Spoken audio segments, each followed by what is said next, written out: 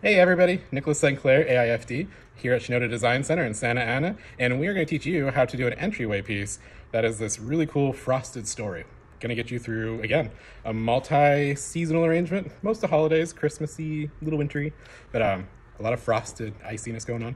We have these beautiful fails here that are just absolutely incredible. We got three long laterals to each one of these, and they got some really nice stem length on them, so we're going to need some height with these.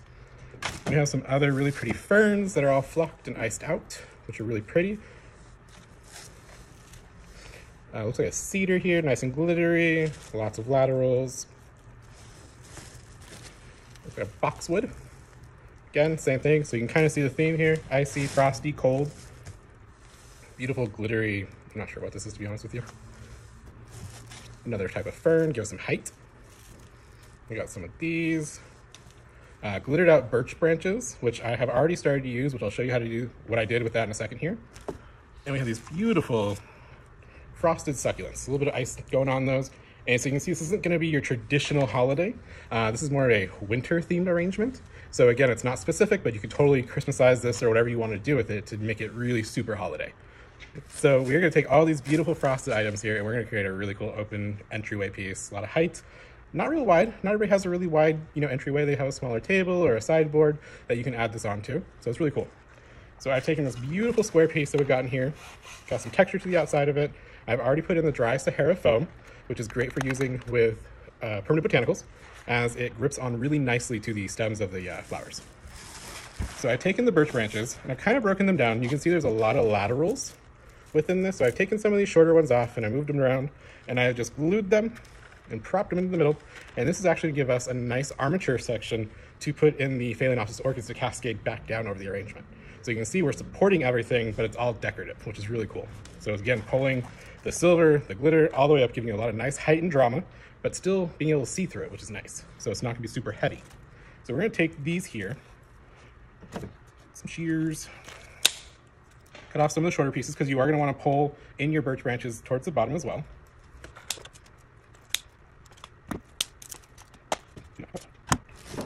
Everything out of the way because we are going to use the pan glue today, and that can make a mess over your stuff. So you don't want to have these lovely little ribbons of glue across all of your flowers. So you always move what you're working on closest to the glue pan and move everything else out of the way because you don't want to mess. It's not fun trying to pick off that spider web of glue once you start this project. I'm actually going to break this down a little bit farther so we can get some more movement within this arrangement as well. So now we've got all of our pieces here. We're just going to add some of these taller ones in here as well. You're gonna see how I'm doing this. So again, just take the pan glue, get some nice connections on it. We're gonna go straight into the arrangement.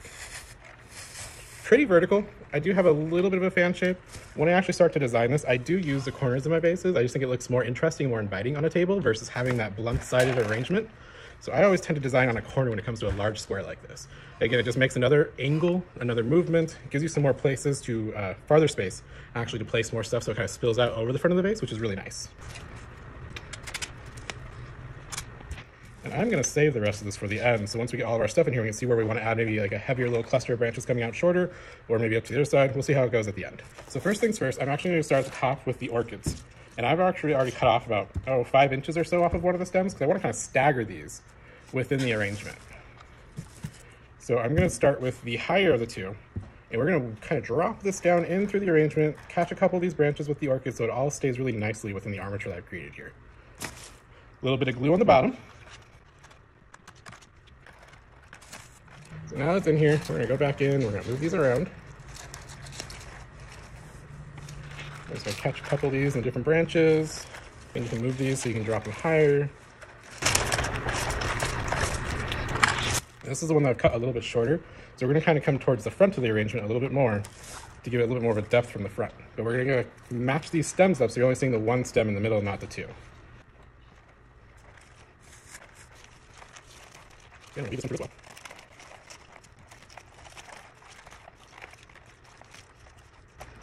And these orchids have a really nice lifelike texture to them. They have a really soft touch to them. They don't look like the traditional silk flowers, which is really nice. They're more of a waxy finish, which kind of is how Phalaenopsis orchids feel anyways. Again, you can play with this at the end too. You're going to see how all this comes together. You have this really nice waterfall cascade effect, which is really going to bring your eyes all the way down to the base of this arrangement. We're going to do more of a vegetative design to where it's not going to be onesie twosies. We're going to do clusters to like actual plants are planted in the bottom of the arrangement, which is going to be really pretty at the end. So taking the fern here, we're just going to, and again, animate everything. So make sure that you bend your leaves so they're not just straight out. You want to have some movement. If it's real, it's not going to be a straight stem. You can see now how it looks more realistic. We're going to take this. This is going to be the front of the arrangement here that we're working on, so you're looking at the side of it currently. When you're inserting, make sure you just get into the right level that you want, because once that glue hardens and you try to move it around, it's not going to happen. So kind of gauge with your eyes about what length you want to be at, because once that glue goes, you're in. So now I've got this really pretty kind of a heavier visual focal point down here at the other side. I'm going to take these lighter area pieces. We're going to add these into the back a little bit, just to give you some more height and some more dimension as we come around the corner as well. I'm not putting in just one, I'm doing multiple. So I've got 3 of them here, and I'm going to kind of cluster them together to really give it a really nice look, like the actual plant is growing out of the corner here.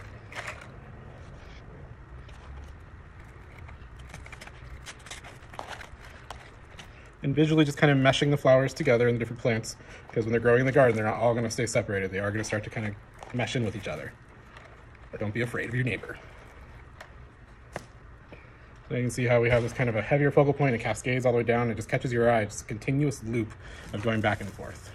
Okay, so we're going to take this piece here and we're actually going to break it down. It's got a lot of laterals on it. So we're going to take our wire cutters and we're going to cut near the base. Cut all of these little lovely laterals off. So instead of having just one plant to put in, now I've got 5 little inserts that we can kind of cluster lower to give you more of an interesting look and actually a little bit heavier of a look as well. So a nice little amount of glue. Move your product from the front because you don't want to get on it. Pretty little bunch of that there. These are a little bit longer, so I'm actually going to go towards the middle with these. Drape one over the front. We have another one as well. I'm going to do the same thing. Go as low as you can to make sure you have as long of a stem length as possible. Actually, the leaves are movable on these, so if you want to bunch them up at the top like a little blumette, you kind of see I'm kind of growing through the arrangement. It's not all just in one little corner. I'm actually moving it through the arrangement.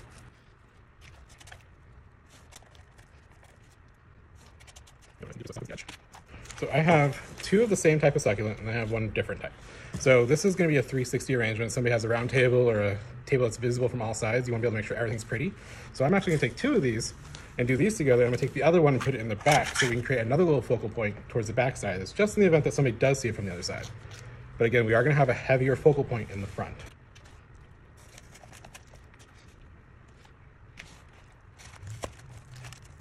Make sure you have lots of contact with the foam. Same thing on the back side.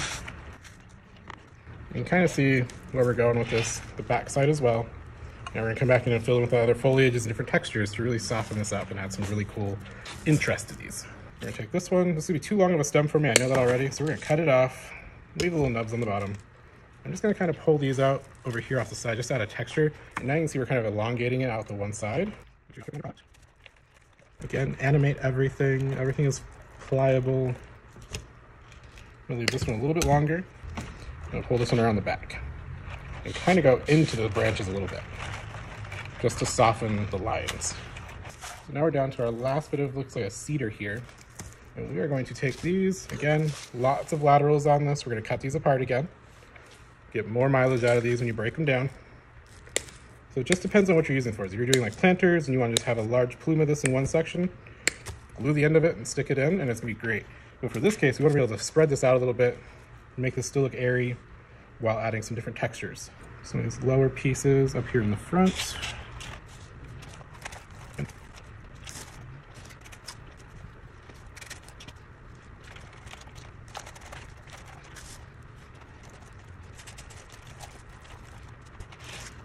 Split this around, we're going to do the same thing on the back.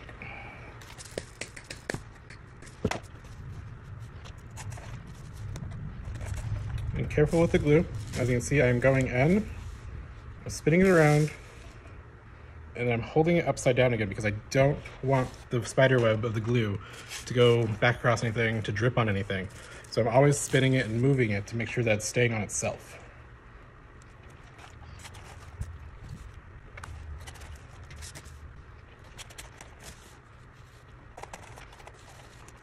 So now we've got all of that inserted. You can see we've got some nice depth here. We've got the orchids coming over and sheltering the little area below it. We have stuff kind of meandering through the arrangement, creating more of a texture through it. And what we're going to do is it also brings your eye back up to the top. We've got these long laterals over here. So it just kind of circles your eye all the way through the arrangement as you're looking at it. But we did keep some birch branches for the very end. And what we're going to do is now we're going to decide where we want to put these in here, maybe to bring our eye back in, maybe put a stopping point so we kind of focus on something. So now we're going to play with these and see where we want to go. So naturally, we already kind of have this little area right here. I think that's going to be a great area to really add some more drama with these birch branches. It's going to really make you focus on the focal point that we have going on right here in the front of the arrangement as well.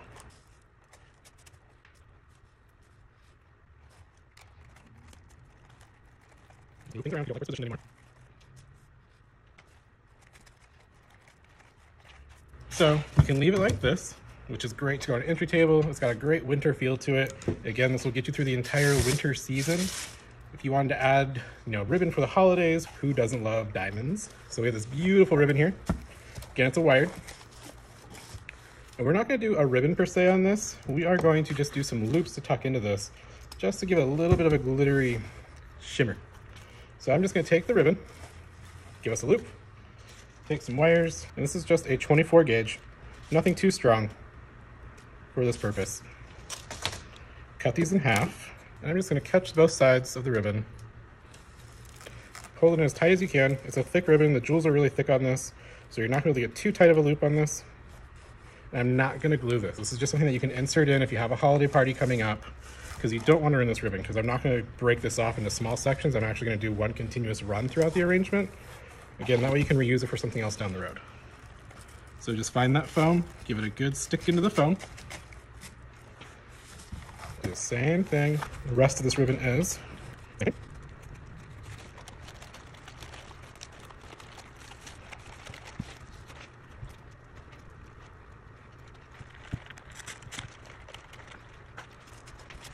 You can see just how a little bit of ribbon running through, especially with a sparkly ribbon like this, it really just pizzazzes it up.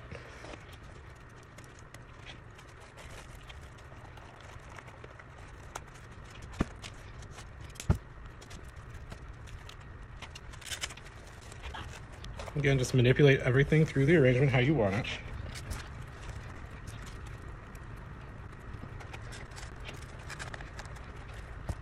Now you've got some glitz and glamour going on in your arrangement that will still be winter theme, but now it's got some glitz going on, which is awesome. So this will, again, another trans-seasonal. So you can change out the ribbon. I didn't glue that in. That's just an add-on with some wires. So again, the arrangement is permanent now. It's all been glued into the Sahara foam. So now it's permanent, but you can still accessorize. So by adding ornaments, by adding ribbons, there's a lot of different options. You can wire in some smaller ornaments into the arrangement up at the top too, hanging off the birch branches. So there's a lot of different ideas, and Shinoda has everything and anything you can imagine to add to this arrangement. So thanks for watching. I'm here at Shinoda Design Center, where you should be shopping for every holiday. Come and check us out. And again, thanks for watching. Have a great day.